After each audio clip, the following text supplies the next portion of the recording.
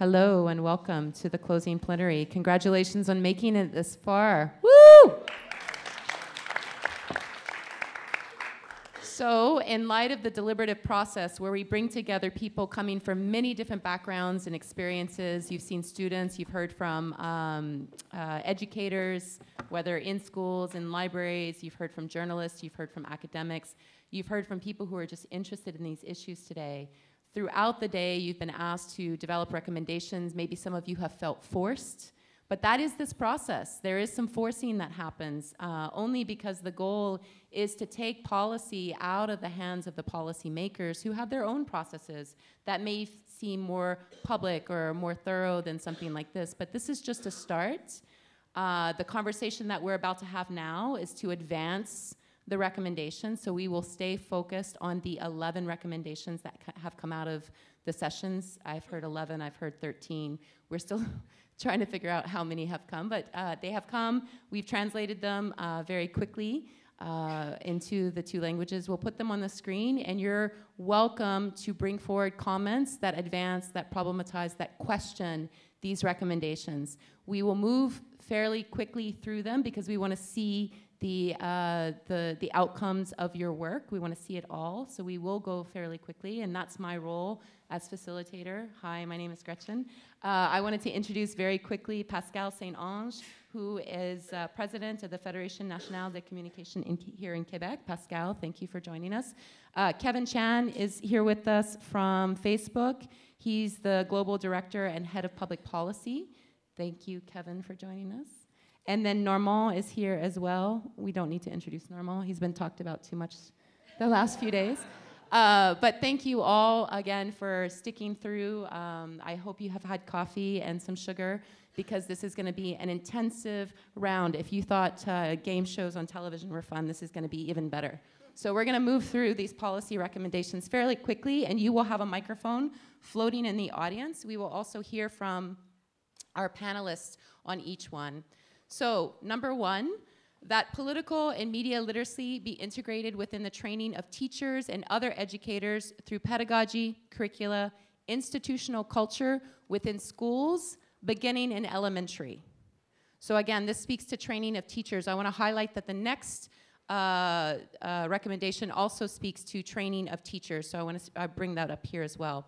Include in the training of teachers a course on media and digital content that will address the pedagogical posture needed to foster the development of ethical and critical judgment of young people in connection with digital use. So we will open up for about 5 minutes discussion these 2 recommendations on the kind of education opportunities, the training that teachers themselves have access to, whether focused on political and media literacy or developing ethical and critical judgment. For our panelists, do you have any comments on these 2 recommendations? Anything that you want to suggest to advance or question what you see in front of you? It is a game show format, so you have to talk right away if you're going to talk. Otherwise, we're going to go to the audience. Kevin. Well, tout d'abord, merci. C'est un honneur d'être ici avec vous, et merci Normand pour l'invitation. So, I think this makes a lot of sense. I mean, I think the challenge, indeed, is that I think individuals can always have better media literacy or digital literacy, but I think it's important to make sure that the people who are teaching also have the same level of fluency or numeracy and literacy on this stuff. I think the challenge, though, in Canada, right, c'est qu'on a 10 provinces, alors un système qui est fragmenté. Et c'est difficile de... On peut faire ça ici au Québec, right? Mais ça, il y a un gouvernement et peut-être c'est plus facile. Mais si on parle à travers le Canada, je pense que c'est beaucoup plus difficile parce qu'encore, il faut avoir des ententes à travers 10 provinces et 3 territoires. Ça, c'est quelque chose qui est beaucoup plus difficile à opérationnel. Merci, Simon. C'est ça, exactement. Exactement ce que Simon vient de dire. Sure. Very quickly, Normand, go ahead. Une fois qu'on a des politiques publiques qui font de l'éducation aux médias une priorité dans nos curriculums scolaires, il y a 3 piliers essentiels de la réussite de nos politiques éducatives. La première, c'est évidemment la formation des maîtres initiales, mais aussi en formation continue. La deuxième, c'est le support. C'est fondamental, un support, notamment avoir accès aux équipements, avoir accès aux techniciens, avoir accès à des ressources compétentes. Et le troisième, c'est la reconnaissance professionnelle, qui est absolument fondamentale. Il doit y avoir des incitatifs dans les carrières des enseignants pour pouvoir développer des pratiques pédagogiques plus conséquentes en éducation aux médias. Donc, bien évidemment, pour moi, et je suis absolument ravi de le voir au tableau, la question de la formation, mais je le répète, continue et au cours de leur étude universitaire est absolument cruciale. Je crois personnellement qu'on ne peut pas être contre la vertu dans le sens où, dans un monde idéal, il faudrait inclure le plus possible la littératie numérique dans le cursus scolaire et ça, dans l'entièreté du parcours. Cependant, je crois qu'il y a une difficulté puis un défi majeur qui est celui de suivre l'évolution des technologies.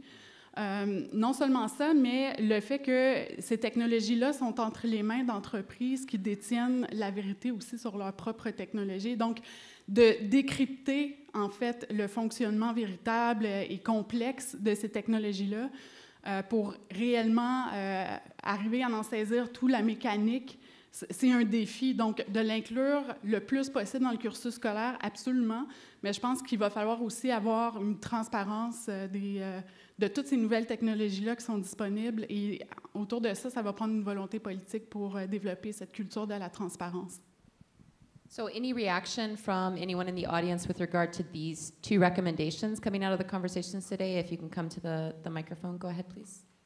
Oui, merci. Je trouve ça super intéressant, mais je proposerais de remplacer le mot « jugement » dans « jugement éthique et critique » par la réflexion éthique et l'analyse critique. C'est peut-être technique, mais je trouve que le mot « jugement » est quand même connoté, là. Donc, c'est ça. Je remplacerais le mot « jugement » par « réflexion éthique », puis je préciserais de l'analyse critique, parce que critique, on l'utilise à toutes sortes de sens. Mais si on pousse les jeunes puis les futurs enseignants à faire de l'analyse critique, de se mettre en position d'analyse, je trouverais ça encore plus intéressant. Okay, thank you for that. Go ahead. Hi, my name is Jessie from Hands-On Media. Obviously, I think that we need more digital and media literacy training for teachers. That's a given. But I think the elephant in the room for me in this whole discussion is talking about classroom size and actually how tired teachers are right now. We can talk about all kinds of training, but if we're talking, like I was just meeting with the English Montreal School Board, some of their classes are 35 students. You're talking about totally reinventing how they teach and with what tools. The class size is too big to get these kinds of things started. If we're talking about a dream, changing policies, that would be my kind of policy making. Lower class size, let's get that working, and then increase the size to what they need to handle. So changing specific wording or asking for a specification of like maybe adding something around class size, like maintaining small class sizes while building in these modules around media literacy training within education programs. These are the kind of feedback that can further advance these recommendations. So good work on the first set. Let's move on. I know we're going quickly, but we have to. So this next one is called, is number 3, promote the establishment of a network of expertise that mandates the pooling of all media and digital literacy practice and research communities in order to break down silos between researchers and people in the field while ensuring the work of the network spreads internationally. So this is building pools of expertise. Any thoughts about this recommendation? Yeah. Yeah, I'll start with that one. I think that's a great one. I think I was actually in the session that came up with that. And I think it's really good. I mean, it's interesting. So in my day job in public policy at Facebook, we deal with this sort of stuff, but we also spend a lot of time on the safety world, the online safety world. And actually there is this hugely developed network. It's called PrevNet. You may know of it, but it's like this sort of a healthy relationship network. Media Smarts, who's here, they're also part of PrevNet. And there is a very developed ecosystem about online safety. And in fact, next week at McGill, Shaheen Sharif, who is one of the leading thinkers on cyberbullying, she actually won a SHIRK partnership grant, right? Where she's actually bringing together not just academics from across the country who are seized with the issue, but she's bringing in NGOs, so members of civil society. She's bringing companies that have a stake in this, like Facebook. And so that is an excellent idea. It is already deeply rooted in different pieces of the online space, like safety. And it would be really great to see that sort of thing happen on the media literacy side as well. Do people in the audience have anything to add, any of our panelists to add to this recommendation about pooling, promoting a network of expertise? We have some other recommendations later on that'll bring in the role of community media and libraries in this network of expertise as well. We'll come to that in a second. Point 4, ask government to recognize the importance of the challenges facing media and citizenship education by investing resources in the creation of this network of excellence and national policy of media and digital literacy education. Thoughts about that? Pascal? Mais je pense que ça va vraiment à la base et à la racine, en fait, du questionnement qu'on doit avoir par rapport au système de l'éducation. Est-ce qu'on forme des travailleurs ou on forme aussi des citoyens? Puis à ce moment-là, quand on tranche cette question, ben, je pense que ça influence nos investissements puis là où on met les priorités. Donc, c'est des questions qui sont fondamentales puis qui doivent être adressées aussi à l'échelle politique, pas juste au niveau terrain, si on veut, parce que je pense qu'il y a une réelle volonté de la part des éducateurs, de la part aussi des gens du milieu journalistique, mais maintenant, il faut amener cette volonté-là puis ce principe-là à l'échelle politique aussi. Normand, and then Kevin. Me permettrez-vous d'être disgracieux? Je connais beaucoup d'entre vous dans la salle et vos travaux. Sur certaines questions, j'ai presque envie de vous pointer et vous demander de vous exprimer. Donc, avec votre permission, j'aurais très envie, là, en fait, de relancer la question à nos amis de Dabilo Média qui font le travail depuis une vingtaine d'années, d'être en discussion, notamment auprès des politiques fédérales et provinciales, pour rentrer le truc à l'agenda politique. Donc, auriez-vous peut-être quelques commentaires sur les enjeux et les difficultés que vous avez rencontrées dans le courant de votre mandat? So this is a question we get a lot when we talk to people at the federal level. As Kevin already mentioned, in Canada, of course, education is a provincial and territorial responsibility. But there needs to be federal leadership. And Media Smarts, originally the Media Awareness Network, for those of you who go way back, is an example of the kind of leadership that the federal government once showed in this area, because we were created coming out of the Spicer Commission in the 1990s as a model where there would be a federal, not a federal, but a national organization that was meant to be originally a network, bridging practice about media literacy across the country. There have been reasons why we've become less of a network and more of an organization that does our own resources, but I think whoever winds up playing this role of being a network, of bringing researchers and practitioners together, I think it does need to be done. I think it is a way that the federal government can show leadership without overstepping its roles, by providing resources, by providing inspiration, by bringing people together. And I am going to say, though, going back to number 3, that it is essential if this network exists, that it connect with teachers in the classroom, because they are the people on the front lines, including, I think nowadays, especially elementary teachers, who I think are the very front line. And if any of you have young kids, you know what I'm talking about. That young kids are encountering these issues earlier and earlier than they ever have before.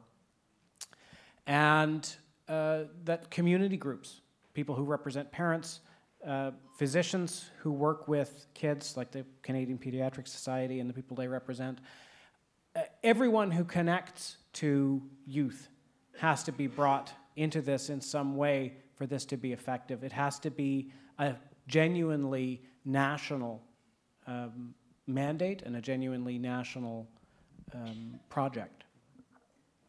Pascal, you wanted to jump in here? Oui, en fait, une partie quand même importante de mon travail est de faire du lobbying auprès du gouvernement, que ce soit du Québec ou du gouvernement fédéral, afin de défendre les grands principes de la démocratie, de l'importance du journalisme. Et je dois dire que dans toutes les représentations qu'on fait, il y a des aspects qui touchent à l'éducation, puis à l'importance de justement développer cette littératie numérique-là, non seulement dans les milieux scolaires, mais aussi dans la vie quotidienne des adultes qui ne sont plus nécessairement en contact avec le milieu scolaire. Et je dois dire qu'il y a très peu d'appétit.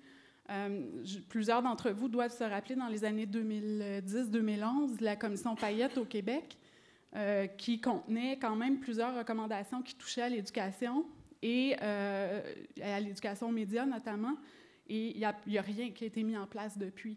Donc, dans les apparences et dans les propos, les gouvernements se montrent de façon générale assez vertueux à dire que oui, la démocratie, l'éducation citoyenne et tout ça, c'est très important. Mais dans la réalité, je ne sais pas si c'est à cause des changements de gouvernement, à cause de la difficulté de légiférer parfois sur des principes politiques importants, mais il y a très peu qui se fait.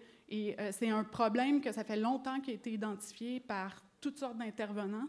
Malheureusement, il y a très peu qui a été fait jusqu'à présent. Donc, c'est réellement un défi de faire passer le message puis d'avoir des résultats concrets. So we'll come here and then come back to you, Kevin. Is that okay? Sure. Yeah. Go ahead, monsieur. Voilà, bonjour, mon nom est Patrick Vernier. Je suis président du Conseil supérieur de l'éducation aux médias de la Fédération Wallonie-Bruxelles. Donc, je viens de Belgique. Et je trouve dans les échanges autour de ces deux recommandations qui se renvoient l'une l'autre intéressant de témoigner que c'est des choses qui peuvent fonctionner. Voilà, la mise en réseau des acteurs, j'étais un peu observateur tout au long de cette journée et cette soirée. Ce que j'observe ici dans les échanges et les témoignages, c'est quand même qu'il y a beaucoup d'initiatives venant de secteurs professionnels parfois très différents. On a bien vu les bibliothécaires qui se positionnent, on a bien vu les enseignants, évidemment, qui se positionnent, les acteurs du monde journalistique. Voilà, et je peux témoigner, nous, on a mis en place un dispositif créé par une loi, donc qui ne dépend même pas du gouvernement, mais du Parlement, qui a mis en place une structure de coordination permanente, de mise en réseau des acteurs et de coordination transversale de ces multiples intervenants nécessaires à l'éducation aux médias. Et donc je pense que c'est quelque chose qui peut fonctionner. Maintenant, il ne faut pas rêver, ce n'est pas une solution miraculeuse, ce n'est pas ce qui va déclencher une urgence absolue, mais c'est un travail au long cours. Nous, on existe depuis maintenant plus de 10 ans et on a des avancées, que ce soit en termes de structuration formelle dans les cadres référentiels de l'enseignement, les programmes scolaires. On a des avancées notamment au niveau des opérations qui permettent à des professionnels des médias d'intervenir dans le cadre scolaire avec des financements publics. Je pense là particulièrement à l'initiative qu'on a eu l'occasion de voir hier soir, j'ai oublié son nom, 30 secondes pour je ne sais plus quoi. Voilà. Donc voilà, je voulais juste mettre l'emphase et insister sur ces deux recommandations qui me semblent particulièrement intéressantes, dans l'idée pas seulement d'avoir un réseau d'expertise, mais aussi un réseau de coordination de ces acteurs. Il y a les deux fonctions, on a besoin en même temps d'expertise, mais aussi que ces acteurs se parlent. Moi, j'étais surpris dans certains échanges que l'occasion de ce colloque mis en place par les organisateurs ici, c'était peut-être une opportunité pour ces différents acteurs qui ne se parlent pas au quotidien de pouvoir échanger et coordonner leurs actions. Voilà, merci. Kevin, did you want to jump in now? Yeah, sure. I mean, I just was going to say I agree with Pascal. I mean, Normand and I are on the board of Abilo Media, and I mean, what we understand from what the reports we get from the Media Smarts team is that in fact there doesn't seem to be a whole lot of appetite for that sort of stuff federally. But again, I mean, it's interesting. I hadn't thought about this, but maybe until now. But I think maybe one of the ways you might want to emulate this stuff is actually in the online space, the online safety space, because the government of Canada has, well, I don't think it's a lot, but they have funding for things in the online safety side. I mean, they have a public campaign, right? It's called like Get Cyber Safe, and they have a marketing budget around it, and they're running public service advertising campaigns on it. They have funding, right? That they fund academics, to actually study this issue of safety. I mean, it kind of spills a bit into like counter speech and hate speech and counterterrorism and things, online radicalization. But these are public policy choices. This stuff actually exists in the safety space. And I agree completely. Like, there's no reason why we shouldn't have the same kind of seriousness applied to media literacy, especially if you believe that that we're challenged by that, or democracy is challenged by that. I don't see why you wouldn't do that. So we'll move it along to the next recommendation, just again, not because it's not interesting, the conversation, but because we're limited for time. So here we have to develop strategies in media education to reach different socio-demographic groups by including media education in school curricula, which we've talked about before, from elementary school starting, but also to build initiatives with media, NGO, and civic education adapted for various publics. So this is the idea of building media education that actually speaks to different experiences, which we heard a lot about since the start of this conference, that we need media education that is inclusive and targeted to different socio-demographic groups. So other ideas from the panelists about this recommendation specifically? Certainement, et c'est probablement une des recommandations qui va plus parler à Chenjerai. Je viens essentiellement de la théorie des mouvements sociaux, de la littérature aussi sur les médias alternatifs et communautaires. Et ce qui m'a surpris quand je suis rentré un peu dans le champ de l'éducation aux médias, c'était la déconnexion totale et complète entre la littérature scientifique qui s'intéressait au rôle des médias communautaires et alternatifs, et de l'autre côté, la littérature qui s'intéresse essentiellement à l'éducation aux médias, donc entre le milieu communautaire et également le milieu de l'enseignement formel. Pour moi, les médias communautaires et alternatifs ont historiquement joué un rôle absolument prépondérant pour définir le champ. Ce qu'est le truc et son utilité sociale et politique. Donc, il est d'autant plus important, si on veut réfléchir à des propositions de politique publique, de reconsidérer et de revaloriser, notamment par le biais de politiques qui visent à supporter nos médias communautaires et indépendants et de les mettre en lien avec nos milieux scolaires également. So we'll turn it to the audience if you have any comments on this. Anyone? Here we go. And then Pascal, Kevin, I'll come back to you after if you're interested. Go ahead, Bonjour, please. c'est un tout petit commentaire. À chaque fois que c'est écrit dès le primaire, on pourrait peut-être changer pour dès le préscolaire parce que l'école, souvent, pour la plupart des enfants, commence en maternelle, puis il y a déjà des choses qui peuvent se faire dès l'âge de 5 ans. Merci beaucoup, thank you. Any comments from Pascal or Kevin? No? So we do have some slides, some recommendations later on, specifically about community media. Matthew, did you want to get a quick word in? Sure. It's not like you're limited at your number of times to come to the mic. It's just that you have to self-facilitate when you're at the mic so that your comments are brief, okay? Just very briefly, and in reference to one of our speakers last night, I think we have to, at this point, say that the initiatives and media literacy curriculum should not only be adapted for various publics, we need to ensure that all of the communities in Canada, in particular marginalized communities, have an opportunity to participate in the creation and the development of these initiatives and in the development of that curriculum, so that the people whose voices are not normally heard, we need to make sure that they are heard in this process, because they're the people for whom media and digital literacy is perhaps the most important. Thank you for that. Any other comments on this point? Okay, we're moving on. To update public policies regarding the economic models of media to ensure better quality and greater diversity of information. So again, looking at broader public policies beyond anything targeting specifically media education, but to review the economic models that are shaping some of the quality and perhaps lack of diversity circulating in media. Kevin? Yeah, I mean, this is a challenging one. I mean, I'll just say, how to say this in the right way. So at Facebook, we have a partnership with Ryerson University, their School of Journalism and the Digital Media Zone, and it's called the Digital News Innovation Challenge. And I think you can look it up. I think it's digitalnewsinnovation.ca. Anyway, this was a program that we just did. It's a pilot program where we selected Ryerson selected 5 entrepreneurs in the news space to build 5 new kind of news businesses using different models. And I think the interest there was trying to see whether or not there was enough innovation in that space, and meaning, like, are there new models to do things are there actually new niches, right? We have one, it's a really interesting one. It's these 3 young ladies who quit really well-paying and professional jobs to do this, and they created this journalistic outlet called the Gist, and it's it's focused on sports coverage, but written for women. That's really interesting, and so I think there is a lot of potential there. I think that there are certain industries that have resisted sort of changing some of the ways that things have been done historically. And this is it's not me saying this. This is the director of the Ryerson School of Journalism, so Janice Neal.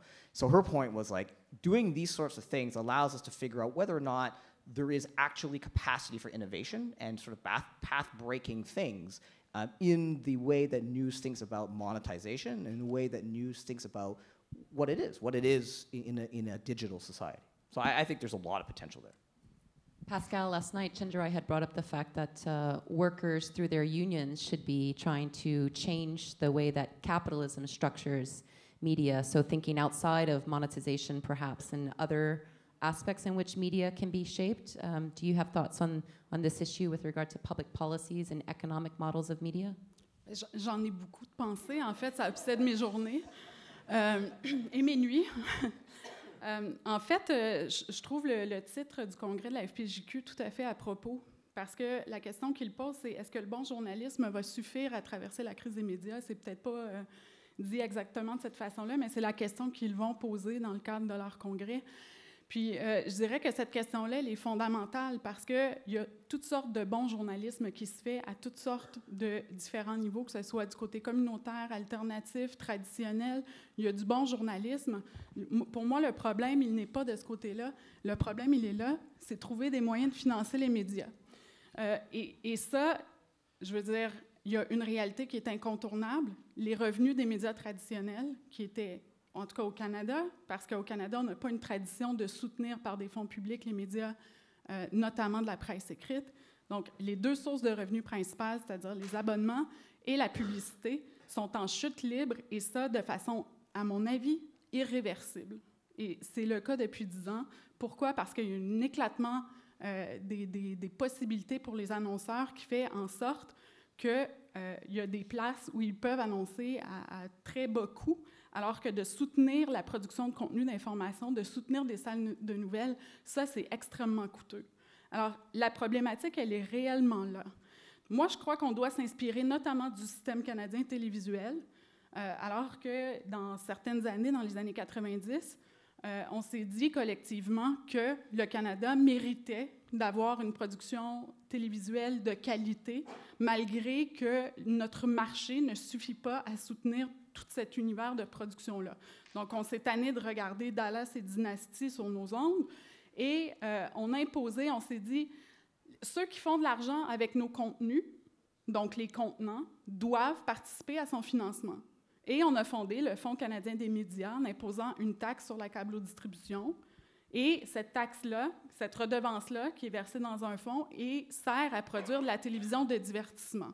Alors moi, je me dis, si au Canada, on pense qu'on doit trouver des façons de soutenir le divertissement parce que c'est nécessaire au tissu social, puis à notre collectivité, à notre créativité, à notre imaginaire, je me dis que c'est incontournable pour l'information. Alors, faisons pareil. Qui fait de l'argent avec les contenus d'information? Il y en a plusieurs. Il y a les fournisseurs d'accès Internet, il y a la bande passante et il y a les plateformes numériques. Donc, c'est pas compliqué. Il faut que ces acteurs-là qui font de l'argent avec nos contenus, qu'ils la financent, qu'ils participent à son financement. Et ça, selon moi, c'est incontournable. So we do have some...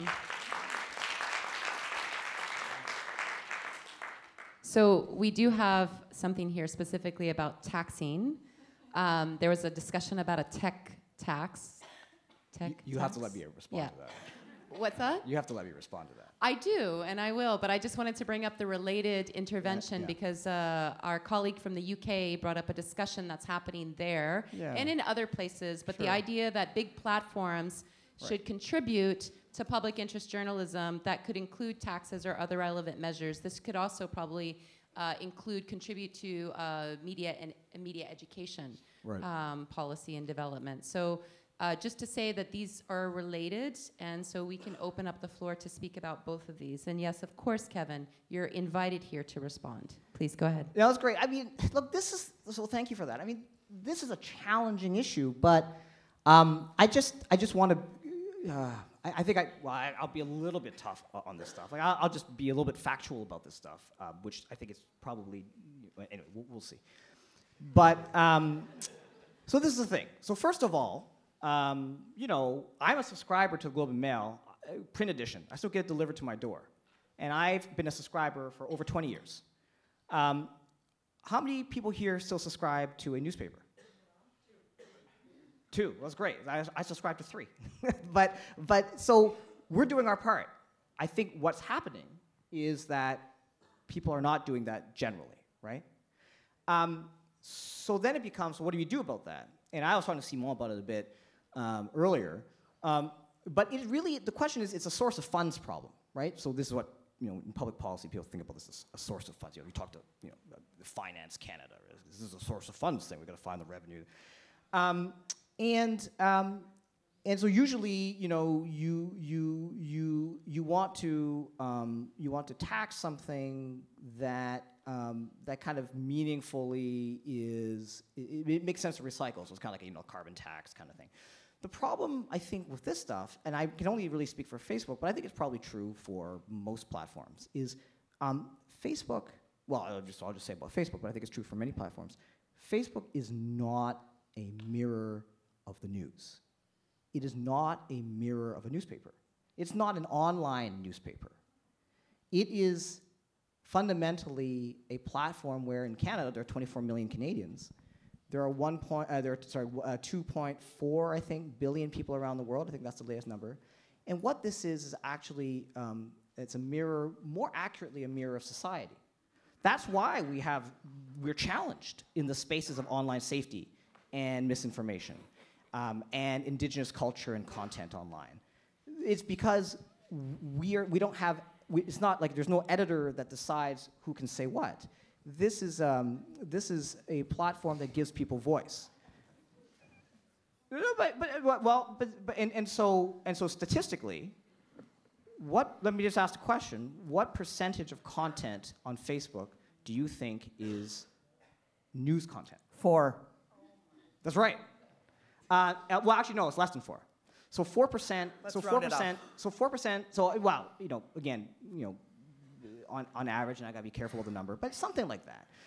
And 4% actually includes, let's say, what La Presse might put on Facebook, but it might also be what Andrew Scheer puts on Facebook, or what the Bibliothèque Nationale might put on Facebook, or what a small business might put on Facebook. And so when we think about, we actually, so again, to cut to the heart of it, it's actually inaccurate to say we make money off of journalism. In fact, if newspapers decided that they didn't want to put things on Facebook, right? If they didn't want to put content on Facebook, I think we would feel it's regrettable. But it's okay. Like these are choices. Like there's The Logic, which is a new digital news site, really good. They have a hard paywall. The Toronto Star increasingly is moving towards a hard paywall. Well, they have a metered paywall. I think it's like 4 or 5 articles. The problem with this sort of stuff is that it's individuals who are sharing content onto Facebook. So I'm sharing a link post of an article that I read in Le Devoir or Radio-Canada. I want people to see it. But if it is the case that publishers wish to erect a hard paywall around content, you know, obviously they could do that. And it's not an issue of revenue. The revenue comes from the fact that there are lots of people on Facebook. Most people, and the vast majority of content, is people communicating with each other. So that's a hard no to a tech tax. No, I'm just saying that, well, it's not for me to say yes or no. Sure, but I think I'm just saying that from a causality point of view, and from a consumer, or well, forget about consumer, from an individual behavior point of view, and from a public policy point of view, these things, it's kind of dissonant. It's not reflective on all these levels. It's not reflective of actually what's happening. So thank you for that. We should also hear from the audience, and we should consider how such attacks could help contribute to public interest journalism, but also media education practices as well. Chenjerai? Yeah, thank you so much for this robust discussion. I just want to say, first of all, as you answer, you know, I think there's a lot of people who are skeptical that someone who works with Facebook could come and offer something beyond prepackaged talking points on these issues. So please, when you answer, because when I hear you say things like Facebook is a platform that gives people voice, I think I'm just gonna, in an effort to remain on factual, I mean, that's the kind of statement that is like, doesn't take much critical thinking to think that we need a better approach than that. Facebook also silences a lot of voices. When you say Facebook is a mirror of society, I mean, that's to me, these are, what do you mean? Your algorithms, it's not a mirror of society, right? Like we've had a weekend of much more critical thinking than that. So I get that that's what like a public talking point that you might have to say to promote Facebook. So I just want to say, so prior to Facebook, yes. I worked at McGill University. Great. And prior to that, I was director of policy to the Privacy Commissioner of Canada, Jennifer Wonderful. Stoddard. Wonderful. So I just want to be very clear, this is not, So when you these say are not, Facebook these is are not recycled talking points. It's great. So when you say Facebook is a mirror of society, I mean, but to get to the bigger point about taxes, let me just reframe I'm not sure where you went with tax. We were talking about taxes, and then you start talking about individual users and subscriptions. Facebook is a company who uses our data and content that we produce. Facebook is a company that has resisted transparency when it comes to really talking about what happens and all the nature of that data, right? So Facebook is actually using a variety of public goods, right, that it has figured out how to monetize, including news. So in that context, my question is, why would it be so, is it ridiculous or absurd, or why is it so hard to just accept that Facebook is using these public goods to make its money, one, and then two, that in that context, there would be some obligation to the public that might take the shape of a tax? Those just seem like really basic propositions. Sure, but Kevin, sorry, it's not a direct question and response. That's not the format. Thank you, Chenjerai. We will hear from the other people lined up at the mic, but we will also get some feedback. Like, you will get to respond, but it's not a direct question and response, okay? No. But thank you, Chenjerai. Colette, yes, and he just asked me that directly, though. But I know. I appreciate. It's not the format. He's allowed to Yes. raise questions, and you will get a chance to respond. It's just not direct response. Go ahead, Right. Colette, please. And I appreciate, Kevin, that you're here in a professional role and that you have to defend your company. And I'm sure you are the smartest person in the room. No, but I would still do it anyway, because I fundamentally believe that this stuff yes, is... I'm sure you do, but I'd like to ask please. ask a question, a very pointed and direct question. What is Facebook prepared to do to contribute to the quality of the media ecosystem in Quebec, specifically in Francophone Quebec in Canada? I realize that the Ryerson initiative is great, but what are you prepared to do on your own initiative to support the quality of the media ecosystem? This week, I'm just going to tell a very small anecdote. I was asked by a friend to intervene in a situation of a spotted Facebook page that was harassing a group of 13 and 14-year-olds. I mean, they had posted a photo of these kids. They were reporting, deviant behavior at the mall, which was apparently false. These kids are getting death threats. And there is nothing in the community standards of Facebook that you can do to report this kind of harassment. All they tell you to do is call the cops. And this content has been online, I think, about a week now. The parents are going crazy, and it's just, I mean, this is not about news and journalism, but I mean, this is just an example. No, I think you're absolutely right. It's a much broader challenge. And so, but the thing is, it's on Facebook, and there's nothing anybody but Facebook can do about it. So that's one issue, but about the quality of the media ecosystem, the quality of information. I mean, do you at least recognize that you are playing an important role? Even if it's only 4% of Facebook, it's a huge chunk of public debate in Quebec, in Francophone Canada. Do you at least recognize that? So again, before we come back to direct response, because we have a couple more people lined up, let's give them a chance to have their quick 1-minute intervention, and then we can come back to the panel. Alors, rapidement, Merci effectivement d'être là pour répondre aux questions. Mais pour moi, c'est une illustration comment tout peut être viré à l'anecdote et à la blague. Dans vos réponses, au lieu de choisir des réponses englobantes, vous y allez avec des petites anecdotes qui ne répondent pas aux questions, dans le fond, des besoins qu'on a en termes d'éducation aux médias. Si on regarde à une échelle encore plus large, ce qu'on vit actuellement avec l'ère des médias et de Facebook, c'est qu'on va être diverti jusqu'à la mort du journalisme, c'est sûr et certain. Et je retiens d'aujourd'hui ce qui a été dit par M. Quinn, « Follow the money ». On sait où est l'argent. L'argent devrait être redistribué parce que Facebook est plus gros que Mark Zuckerberg au moment où on se parle. C'est une machine qui va dévorer le journalisme et peut-être, par extension, le sens critique. Merci. Merci. Sharon? I just want to ask, that 4% statistics about news producers, does it cover Africa? So someone said the 4% number. It is approximately that. I think it kind of will fluctuate. So let's not but let's just say a very small percentage. It's a global number. It would be sort of how we think about content globally on the platform.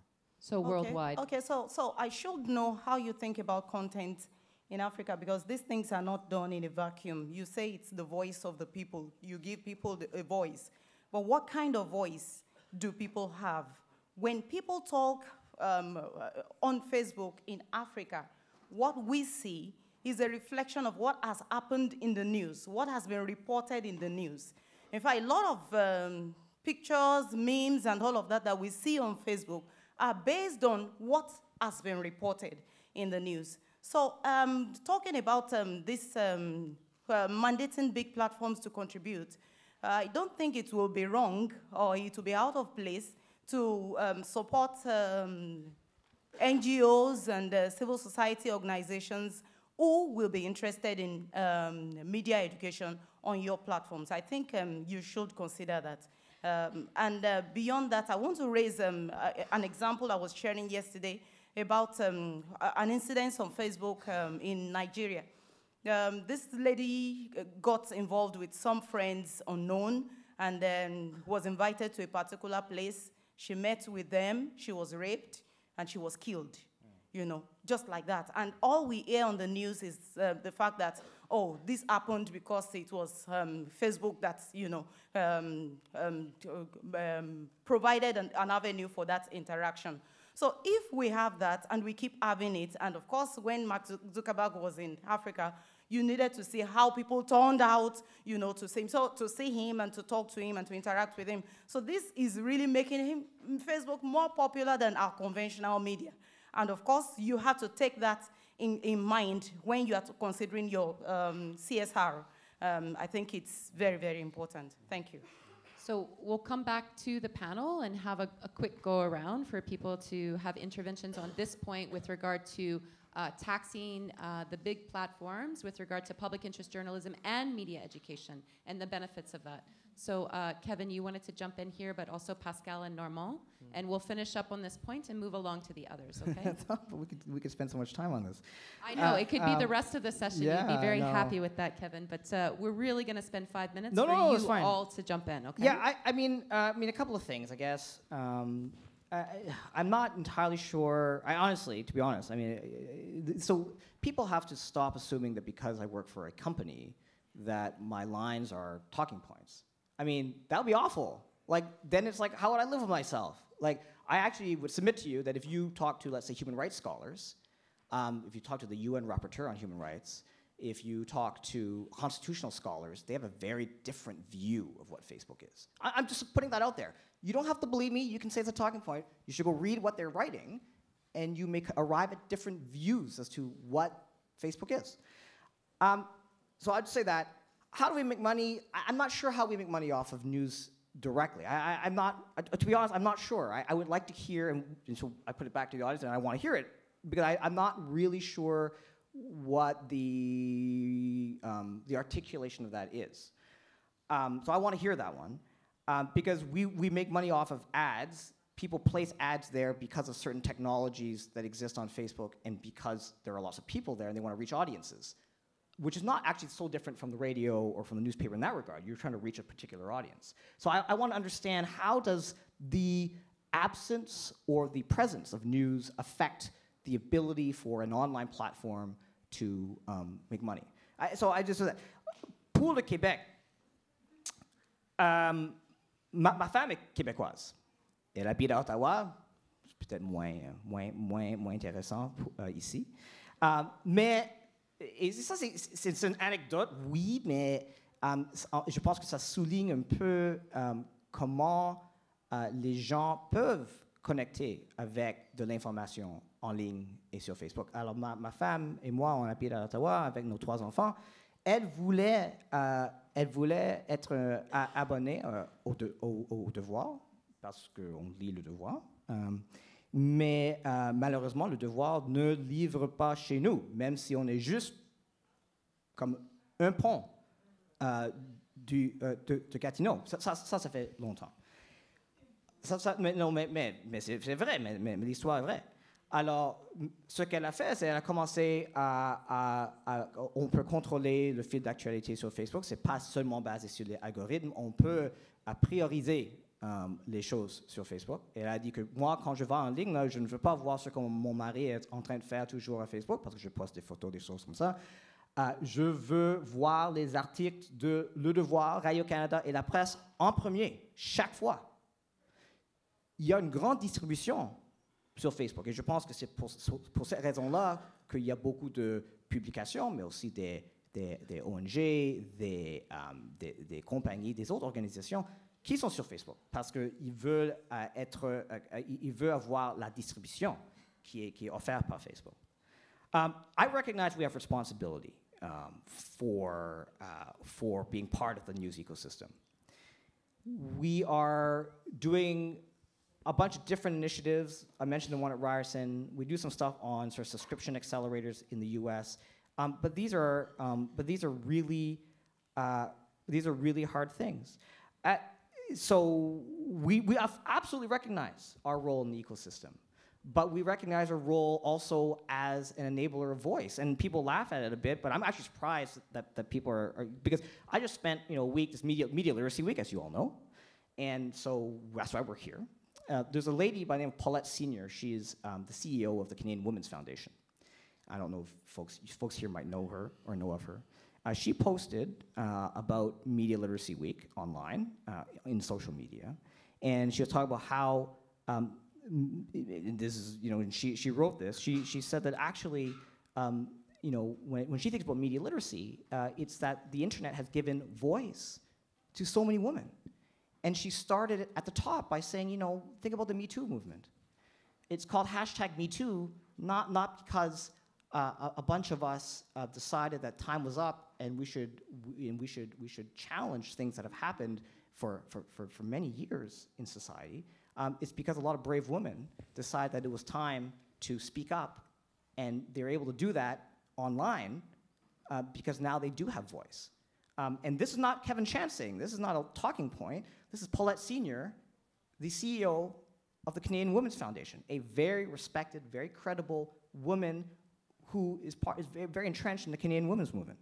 The last thing in terms of, and why I sort of started at the beginning about this kind of source of funds thing is, there are ways to do this. So Michael Geist, who you may know is a professor of law at the University of Ottawa, kind of one of the Canada Research Chairs, one of Normand's colleagues, his point would be, if you want to fund this stuff, there is a way. The government has historically reaped proceeds from the auctioning of spectrum, right? Spectrum, for radio waves, right? For the use of 4G, but now 5G. His argument would be, you reap billions of dollars in that. If as a society we believe this is important, it might be interesting to see whether or not we should recycle some of this, these enablers in terms of infrastructure for the internet, back into the content side. So Pascal, Normand. Oui, mais merci. Je vais essayer de garder ma réponse courte pour laisser du temps aux autres. Je voulais dire, en fait, pour amener ça dans des éléments très, très concrets par rapport à la problématique, c'est que dans la réalité, dans le marché canadien, l'information, la production d'information n'a jamais été financée à partir des revenus d'abonnement. Okay? Ça a été financé à partir des revenus de publicité parce que le marché est trop petit pour que la responsabilité d'avoir un journalisme de qualité repose sur une responsabilité individuelle. Ça repose sur la publicité. Bon, il y a beau avoir seulement 4% peut-être de contenu qui provient des médias traditionnels sur Facebook, mais Facebook remporte aujourd'hui environ 70% de la tarte publicitaire. Maintenant, moi, je m'attends à peu près 70%.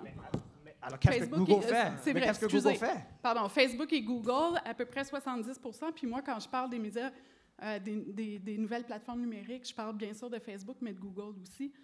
Donc, environ 70% de la tarte publicitaire aujourd'hui se retrouve entre les mains de Facebook et Google.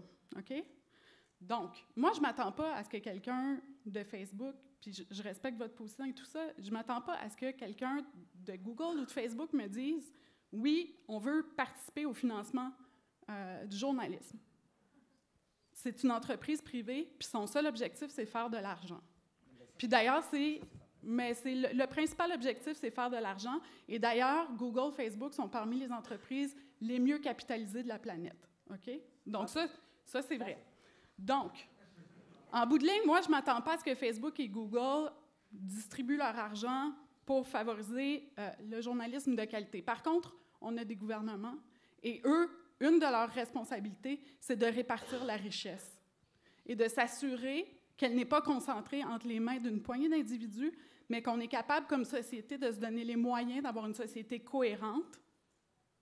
Et un des fondements de notre société, c'est le journalisme de qualité, le journalisme professionnel. Alors là, moi, j'interpelle à nouveau les gouvernements, ce qu'on fait depuis des années.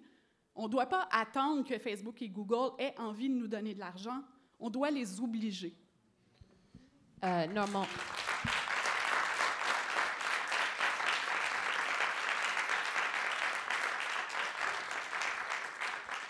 Normand, do you have a comment on the mandate that big platforms have to promote media education? J'aimerais un peu nous ramener au niveau vraiment de l'éducation aux médias.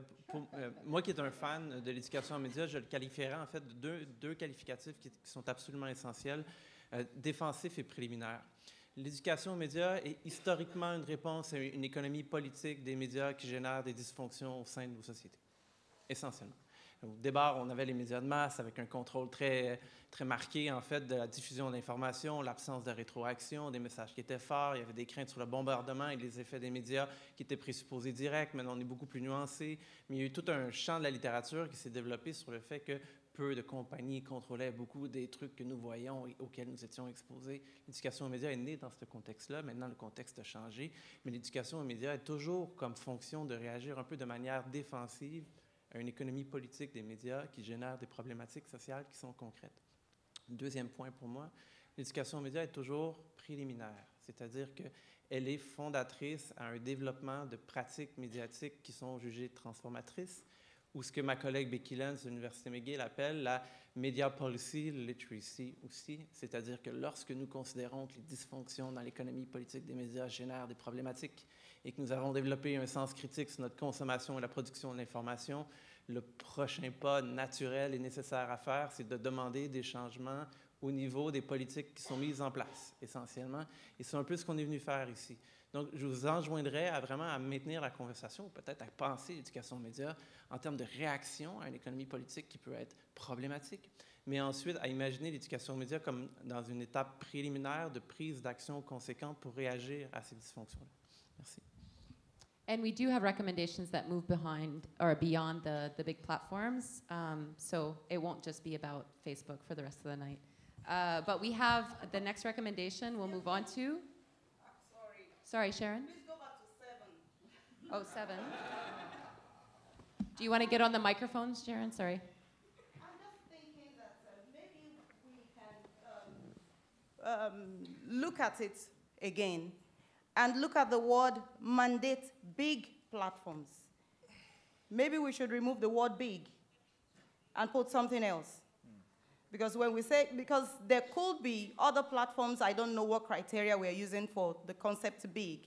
There could be other platforms that will be relevant in that context. So I don't know what to put there, but I don't know if Sure. We can. But that's a great comment too, because even if you don't know what wording to replace in a recommendation, just problematizing wording by saying, hey, big, maybe it's too vague, maybe we could be more specific, even if you don't have a suggestion. These are the kind of comments that we can hear. We're going to move on to the others, and of course, if you have comments on these, you can bring them up as you come along. So we have public sites over targeted advertising, including a public archive of online ads.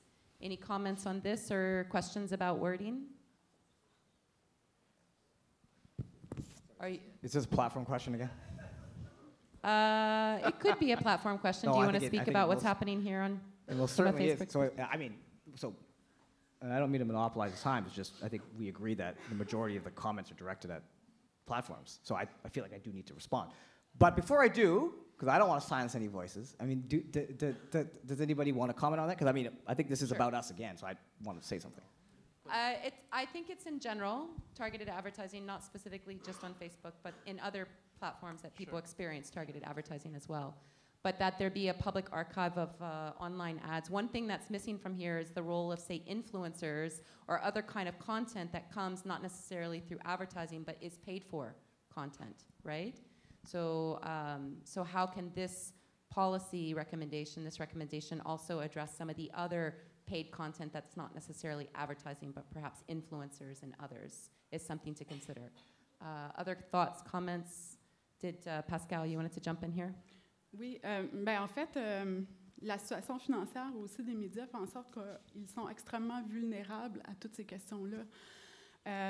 Il y a une réelle problématique, ou en tout cas des questions, des réelles questions à se poser au niveau éthique par rapport à la cueillette de données, par rapport à l'analyse, puis par rapport à l'utilisation de ces données-là.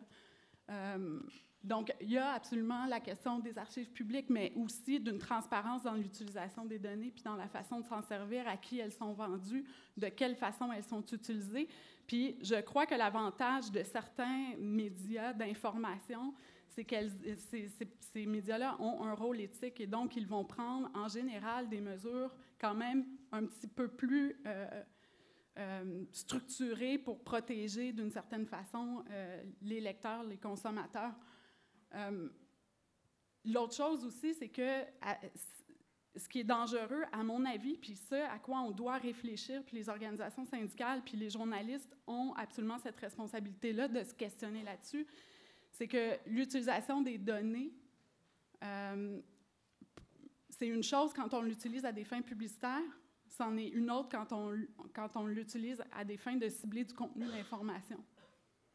Puis ça, c'est quelque chose que je crois qu'on va voir de plus en plus. Alors, la transparence d'une archive publique, mais il doit y avoir autre chose qui va beaucoup plus loin sur l'utilisation des données, la façon dont la publicité est ciblée, mais la façon dont les médias s'en servent aussi de toutes les autres façons. Normand or Kevin? Yeah, I mean, I think, you know, in the digital world, I think this stuff actually is about platforms mostly. So I should respond. I'm sorry, Normand, this is taking us away from media literacy a bit, but it is one of the recommendations. So we don't oppose that. That already exists in the United States, in Brazil, and in the United Kingdom. There is a public archive, 6-year rolling average. 6 years rolling archive. You can actually see all the ads that are run on Facebook that are political ads. And I think there is a bill before the House, or I think it's now in the Senate, C-76, which would require the creation of a public archive for online platforms of a certain size for electoral periods. And we don't oppose that. We support that. And so I think that's that. So it sounds like a good recommendation. Next up, 9 and 10 both deal with community media. The first one is make community media and public libraries first-hand partners in ending fake news by giving them the funding needed to achieve their mission, popular education to every citizen. The next one is broader than specifically community media, but includes them. It says recognize the field work done by organizations and community actors working in popular education about media and information. So this is expanding the role of who's involved, but also who's involved in leading these movements for media education. Thoughts on this? J'ai presque envie de renvoyer à Colette Brun, en fait. Je pense que c'est toi, Colette, qui disais tout à l'heure qu'il y avait un risque dans ce genre d'événements-là, ou encore lorsqu'on parle d'éducation média, qu'on réinvente la roue. Nous avons déjà au Canada des médias communautaires qui font de l'éducation aux médias depuis des décennies avec une expertise constituée et qui sont d'ores et déjà présentes au sein des communautés. Donc, plutôt que réinventer la roue, on pourrait peut-être commencer à les reconceptualiser comme des acteurs incontournables, en fait, de l'éducation aux médias et de considérer que dans leur mandat de donner parole, ils donnent aussi une expertise et une voix à des communautés qui n'auraient pas accès si ce n'était pas de leur service. Donc, je trouve que c'est une recommandation qui est particulièrement importante dans le cadre de nos discussions. Et je nous encouragerais aussi collectivement à voir les acteurs qui sont avec nous depuis longtemps et qui sont sous-utilisés ou sous-valorisés. J'ai eu de nombreuses discussions avec les bibliothécaires scolaires. Ce sont nos alliés cruciaux au Québec pour faire de l'éducation à l'information et elles doivent pouvoir prendre pleinement leur rôle dans les bibliothèques, mais dans les bibliothèques scolaires également. Any thoughts from the audience on the role of community media and libraries perhaps working together in leading the media education movement, and also the idea of bringing together different actors working in popular education about media and information? Colette? C'est juste un petit détail là, pour... Oups, on est retourné en arrière, en avant. OK. Ben, peut-être juste, puisque Normand parlait des bibliothèques scolaires, je ne sais pas si... là, c'est écrit les bibliothèques publiques. Je ne sais pas s'il faut élargir ou rajouter public et scolaire ou juste parler des bibliothèques en général. Mais je vous laisse, enfin. Peut-être que d'autres auraient... Des spécialistes auraient des meilleurs... Ah, d'accord. Donc, bibliothèque et scolaire, ce serait, je me ferais mienne votre recommandation. Yeah. Oops. Emily? Oui, on avait ajouté scolaire dans la dernière version de la proposition, mais là, elle n'apparaît pas. Mais effectivement, le but, c'est effectivement de faire tout ça avec les gens qui sont déjà présents sur le terrain. Parce que là, on sait, là, les fake news sont de plus en plus présentes. Éventuellement, le gouvernement va vouloir s'en mêler, il va mettre des politiques en place, il va donner des fonds. Puis, des fois, pour avoir à travailler avec les différents paliers de gouvernement régulièrement, ils aiment ça, créer des programmes, puis là, starter des nouvelles affaires. Mais c'est ça, je pense que c'est important de leur rappeler qu'il y a déjà des choses qui existent puis que ça ne donne rien de créer quelque chose d'autre pour régler un problème qui pourrait facilement être pris en charge par les communautés avec ce qui existe déjà sur le terrain. C'est pour ça qu'on trouve important de le mentionner. Merci. Thank you, Emily. We'll move along to the next ones. So we have 11 and just 2 more after this. Implement education for a positive identity in the digital age, including digital transliteracy in the Quebec curriculum by collaborating with educational actors. We were going to have a quick word about positive digital identity, or the idea of having a positive identity in the digital age, just to sort of unpack what this phrase might mean. So please go ahead. Oui, merci. Nous, en fait, on a développé un projet spécifiquement sur l'identité positive à l'ère du numérique. Ce que ça sous-entend, en fait, c'est que plutôt que de dire aux élèves quoi penser, ce qui est bon, ce qui n'est pas bon, quoi faire ou ne pas faire, ça, c'est la meilleure façon de les mettre au défi. On s'est dit qu'on voulait les accompagner dans le développement de leurs critères éthiques, leurs valeurs et la signification qu'ils attribuent à l'usage des pédagogies, des technologies, plutôt que nous, comme adultes, de se positionner et de sanctionner leur comportement, leurs attitudes, leurs valeurs. Donc, on doit se positionner comme enseignant en tant qu'une posture de guide qui n'est pas un guide moral, mais bien qui guide des discussions éthiques qui amènent les élèves à examiner les points de vue et évaluer les actions ou les options qu'ils peuvent poser en regard du numérique. Et le but ultime, c'est de faire émerger chez les élèves les enjeux, les dilemmes éthiques et les décisions à prendre en lien avec les usages du numérique. Également, ben, on leur fait prendre conscience de leurs besoins qui sous-tendent leur comportement sur le web et on légitime ces besoins-là, c'est très important. Donc oui, je veux des likes, j'ai besoin d'appartenance. Pourquoi je fais ça? Bien, ça m'amène de la popularité, c'est important. Comment on y répond à ces besoins-là maintenant? Bien, ce sont aux élèves également d'y répondre. Et on fait le pari qu'en faisant ça du primaire à la fin du secondaire, même du préscolaire à la fin du secondaire, eh bien, il y aura probablement un cheminement qui se fera et une évolution naturelle de la façon dont se positionnent nos jeunes, à tout le moins. Pour cette clientèle-là, on a le pari de croire qu'une fois derrière leur écran, c'est eux qui prennent les décisions et qu'à ce moment-là, leurs décisions vont être plus éclairées et leurs choix seront peut-être plus éthiques. Voilà. Merci. Comments, thoughts from the panelists on this idea? Très rapidement, si vous voulez voir un projet en éducation aux médias qui fonctionne magnifiquement bien, qui est très prometteur, allez voir Maryse, allez voir Patrick. Ils sont dans le coin là-bas.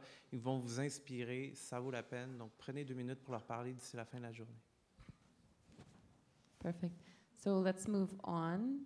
That media education is part of training for citizenship and democracy, rooted in critical approach and the development of intellectual, social, emotional capacities. The next one is also about citizenship. That media education, this is part of the same, no? Okay, so it's the next one, sorry. Mobilize civil society in the elaboration and implementation of media education means. So these two both thinking about citizenship and civil society. So again, that media education be part of training within a broader goals of citizenship and democracy. And then this one, mobilizing civil society in implementing media education. Thoughts about this? Pascal? Ben, oui, tout à fait. Puis en fait, parce qu'on parle beaucoup du milieu éducatif et tout ça, mais j'ai une préoccupation aussi pour les gens qui sont sortis du réseau scolaire depuis assez longtemps, puis qui naviguent malgré tout avec tous les nouveaux outils technologiques et qui n'ont pas eu l'occasion, ou en tout cas l'habileté, ou en tout cas le temps de développer ce sens critique-là. Alors, je crois aussi qu'il doit y avoir une préoccupation de ce côté-là. Est-ce que c'est par des programmes de prévention, comme on le fait contre le tabagisme ou contre à peu près toutes sortes d'autres problèmes ou éléments là, qui sont importants dans la société? Mais il faut se préoccuper, à mon avis, aussi des gens qui sont sortis du réseau scolaire parce que pour naviguer comme tout le monde là, ici sur les réseaux sociaux, on voit beaucoup de commentaires et de partages et ce sont beaucoup des gens qui ne sont plus à l'intérieur des institutions scolaires. Donc, il doit y avoir une préoccupation de ce côté-là aussi. Excellent. So we also have an opportunity to hear perhaps closing words from our panelists, and then we'll conclude the day. It's been a rapid session reviewing the 13 very different ideas coming out and recommendations coming out. We have, of course, heard your questions and your suggestions in developing that, and that will be applied going forward by the project team. But before we go to hear final words from our panelists, if there's any further comment on these recommendations, and we'd like to hear from you, but very, very briefly. Sharon, you wanted to speak, please? Yeah, you said there are 13. I was actually waiting for us to see the last one before I make my comments. Is this not the last one? Which one are you? This is the last one? Yes, I just wanted to be sure that this is the last one. Sure, it is the last one. Okay, go to number 4, please. Coming up. There we go. I think this is very relevant even outside Canada. It's important for government to recognize the importance of the challenges facing media and citizenship education by investing resources. First, they need to recognize that there's a problem at hand, and from there, other things can follow. So for us in Africa, this is very, very important. Then I think there's one thing that we are leaving undone. I started my presentation by mentioning that it is because media ethics is failing. There is a deficit in media ethics. That's why we are emphasizing on media education. And I think that whatever recommendation we are making should not exclude media ethics. We should look for ways in which media education can help to correct whatever deficit we find within media ethics. I don't know how that will work, but I know there are people in this room who can help us structure that. Thank you. Thank you very much. It's important to note what's not mentioned. It's always important in deliberative discussions to talk about what's excluded from the conversation so that we can think about it and talk about it next time. Michael? I'm just not sure if we've addressed the idea of media literacy as a type of a bandage that's applied when deep ideological storms are brewing in our horizon. And it's a little bit like the example of the banks. One moment it's like, take this loan, student loan, buy a house, do this, and then the next moment it's, hey, where's your financial literacy? Like, dude, what's wrong with you these days? And so I think there's some structural questions, and they're here in these recommendations, but nonetheless, we are putting a lot back on agency. It's like, learn this to teach that, get governments to help support this, or what have you. And the reality is that it places a lot of responsibility back on individuals, and then it's like, we've given you the solution now, how's that feeling for you these days? Good luck with it, chump, So for these recommendations, we especially need to tease out some of the systemic issues that can be addressed coming out of them. But you're right, it's there, it's sprinkled throughout, but to pull it out and kind of foreground it in advancing any kind of recommendations would be important. So passing it back to the panelists for a few closing words, your thoughts on the outcomes of these events, particularly these recommendations, taking them forward, or perhaps if you wanted to speak to something that was not mentioned, again, very briefly as we close out the event. Pascal, please. Personnellement, j'ai beaucoup appris pendant le colloque, notamment sur le rôle des bibliothèques dans l'éducation aux fausses nouvelles. Je ne sais pas pourquoi j'y avais jamais réfléchi avant. Alors, c'est quelque chose que je vais retenir définitivement de ce forum-là, puis que je vais tenter d'amener dans nos recommandations qu'on dépose mémoire après mémoire auprès des gouvernements. Maintenant, pour moi, c'est sûr que pour vraiment en finir avec les fausses nouvelles, puis je crois que c'est une utopie provocatrice, mais encore faut-il avoir des vraies nouvelles. Et pour moi, le nœud du problème en ce moment, il est vraiment là. Le journalisme vit une crise. Il y a une réelle situation d'urgence. Il y a plus de 260 hebdomadaires à travers le Canada qui ont fermé leurs portes en moins de 10 ans, une trentaine d'hebdomadaires, de quotidiens. Et on doit garder ce sens critique envers nos médias traditionnels. Puis j'inclus dans les médias traditionnels les médias communautaires et alternatifs et tout ça parce qu'ils sont là depuis très longtemps. Ils sont nécessaires à la diversité et à la pluralité de l'information et tout ça. Et d'ailleurs, je tiens à préciser que bien qu'on représente la majorité des journalistes qui sont syndiqués dans les grandes salles de nouvelles, nos recommandations vont toujours dans le sens de défendre aussi ceux qui ne sont pas syndiqués, les journalistes pigistes, et également les médias comme Ricochet, comme Nouveau Projet, comme tous les autres qui ont un rôle essentiel à jouer dans la société. Donc, il faut absolument trouver des solutions à cette crise-là parce que le meilleur moyen de lutter contre les fausses nouvelles, encore faut-il avoir des journalistes qui font la vérification des faits et qui traitent l'information avec une déontologie qui est reconnue. Et donc, en ce sens-là, j'espère, enfin, on parle à un public d'initiés, mais ce message-là doit entrer dans la population générale. Je ne crois pas que les gens réalisent ce qu'on est sur le point de perdre. Je ne crois pas non plus que les gens réalisent qu'en perdant les médias traditionnels, le journalisme, c'est la démocratie et c'est qui nous sommes en tant que citoyens, en tant que pays. Donc, c'est vraiment, moi, je vois maintenant le journalisme et mon rôle syndical comme un travail de lutte qui est vraiment très important puis qu'on doit mener jusqu'au bout. Alors, j'invite tout le monde ici qui sont préoccupés par la situation à faire preuve de courage puis à en parler continuellement et à faire tout ce qu'il faut pour transmettre le message tant au gouvernement qu'à l'ensemble de la population parce qu'on ne s'en sortira pas. Et ce qui nous attend, je ne crois pas que ça va nous plaire à personne. Pas même à ceux qui dénigrent jour après jour le travail journalistique. Yeah, sure. I mean, I wrote down a few things, and I'm happy to talk to anybody afterwards if it's better or easier that way. Look, media literacy is so important. I just want to say that, nod to what we're talking about today. It's so crucially important.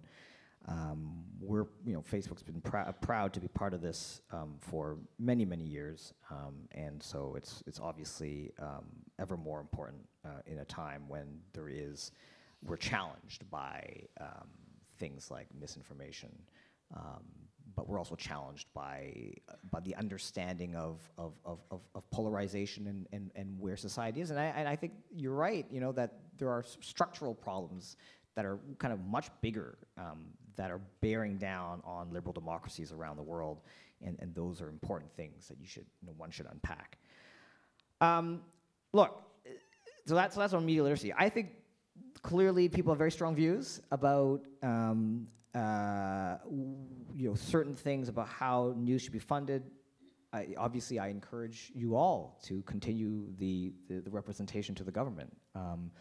You should understand that we have no view on this, and so we are not making any representations to anybody about these things. What I say to you here is basically what I would say in any other fora or any other forum on these issues. I don't think I understand the direct link between news articles on Facebook and monetization and how Facebook makes money. Personally, I love journalism, and that's why I've been so distraught a bit at this idea that somehow Facebook means that that working at Facebook means we're opposed to journalism, or that I am somehow reciting, as a gentleman kind of got a little bit personal, and was like, I'm just going to give him talking points. It's not. You just said Facebook has no view on taxes. No, I just said Facebook has no view on sort of the arguments about the representations that you're making to government about how it should be financed. We're not there to, in other words, we're not there to oppose journalism. What do you mean no view? Facebook has a view. It has to. It has a perspective. We have no advocacy position. You also said earlier, it's not for me to come up with a decision on this, but we're here discussing, and we're asking you your opinion on this. You're allowed to have an opinion. So the issue isn't we're asking, it's like, and then you said, oh, it's not for me. So I feel like you're kind of advocating responsibility. We have no view. It's not for me to weigh in.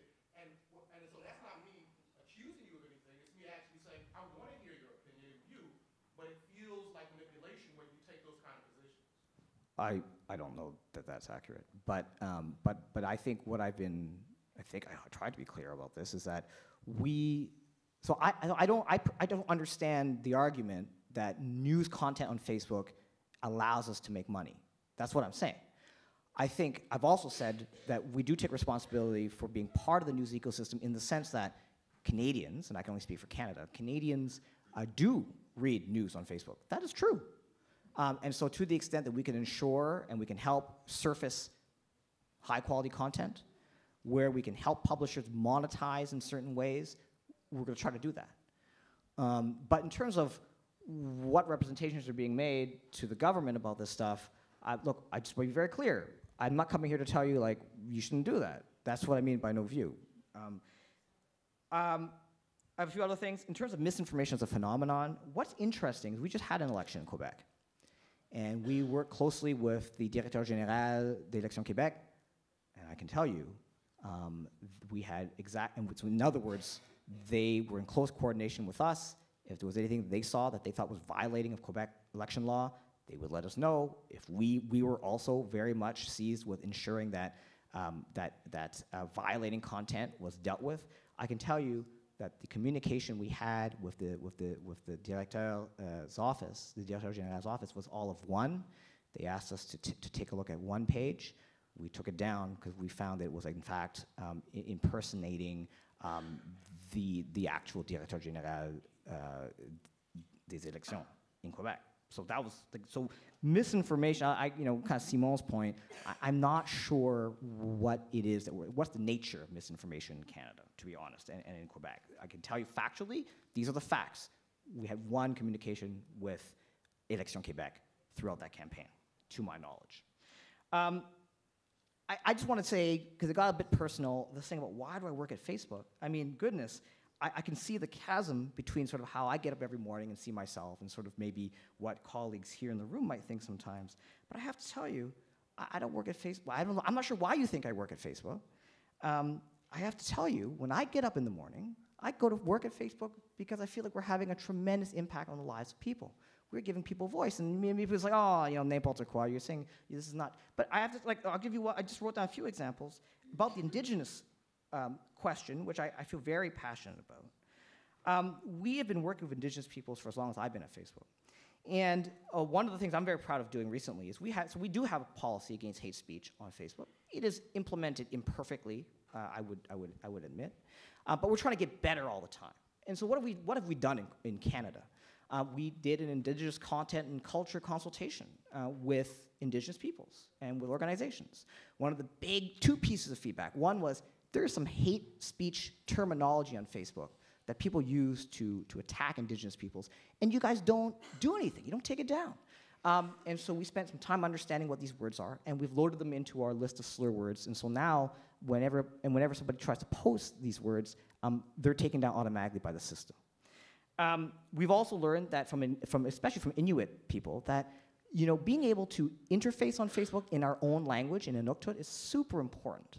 And so we have made a commitment to work with the community in Nunavut, in particular, to translate the platform into Inuktitut. These are the things that we're doing in public policy. If you go to First Nations communities, I'll just end with this. If you go to First Nations communities and you talk to First Nations communities, they are all on Facebook because connectivity is not great in many of these communities, and because they're so small that, in fact, they can actually get the entire community, a few hundred people, all into one group, and that's how they communicate. And Tanya Talaga, colleague of yours, very well-known journalist, she's the Massey Lecturer this year. She's delivering a lecture across the country. You'll hear it on CBC Ideas over the next week on Indigenous suicide and the challenge that there is. I am super proud. She opens, I think it's either chapter 3 or 4. She opens that chapter at the Wabano Center for Indigenous Peoples in Ottawa at an event that Facebook co-organized to address the issue of Indigenous suicide and how we can help Indigenous youth find a voice online. These are super important things. So I'm sorry, I work at Facebook. I'm proud to work at Facebook. I get up in the morning because I think we're making a tremendous difference in many different people's lives. And I'm not going to say that these are talking points, because they're not. So thank you both for your final interventions. I wanted to pass it on to Normand as well to give us his very brief final intervention for our long day. Vous me détestez probablement parce que je suis la dernière chose qui se tient entre vous et un verre de vin en ce moment. Vous avez été excessivement courageux. Vous êtes venu un vendredi soir de pluie en novembre, écouter des keynote speakers vous parler de désinformation et d'éducation média. Vous avez passé votre samedi de très tôt le matin jusqu'à tard en après-midi. Merci à vous d'être venus. Ça a été un vrai plaisir. J'espère que vous avez de la matière pour réfléchir, pour continuer à vous connecter les uns avec les autres. S'il vous plaît, si vous avez eu des conversations intéressantes avec nous, également, n'hésitez pas à nous donner des rétroactions. On est ravis de vous connaître, on est ravis d'être en lien avec vous. Et en terminant, je voudrais faire 2 catégories de remerciements. La première, et je vous demanderai de donner une bonne main d'applaudissement pour nos bénévoles qui ont travaillé très fort.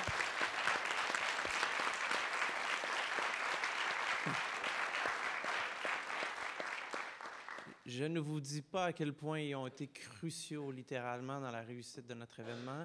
Et finalement, je pense qu'elle le mérite pleinement. Je vous demanderai de remercier l'organisatrice de notre événement d'aujourd'hui, Anne-Sophie Letellier, qui est ici et qui a travaillé excessivement fort pour notre succès.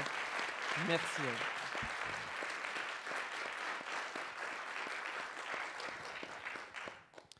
Merci. Bonne soirée.